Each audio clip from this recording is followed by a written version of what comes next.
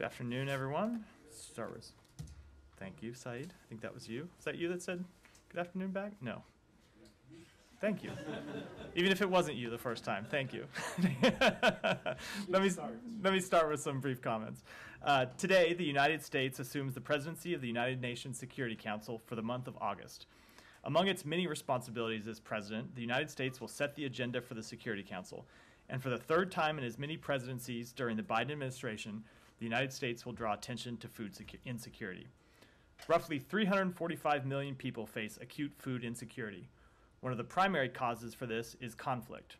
For example, after Russia launched its full-scale invasion of Ukraine, wheat prices spiked to near record highs. The Black Sea Grain Initiative helped bring prices back down, but after Russia terminated its participation in the program, wheat prices rose again by 17%.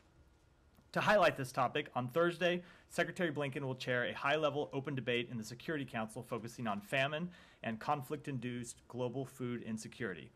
The United States will also highlight another Biden administration priority, the protection of human rights and fundamental freedoms. As you may know, the Universal Declaration of Human Rights was drafted almost 75 years ago. And to commemorate that milestone, we will elevate human rights at every opportunity throughout the month by including voices from civil society in the Council's meetings.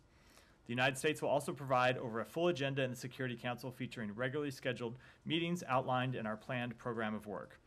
The world is looking to the UN Security Council to fulfill its mandate of maintaining international peace and security.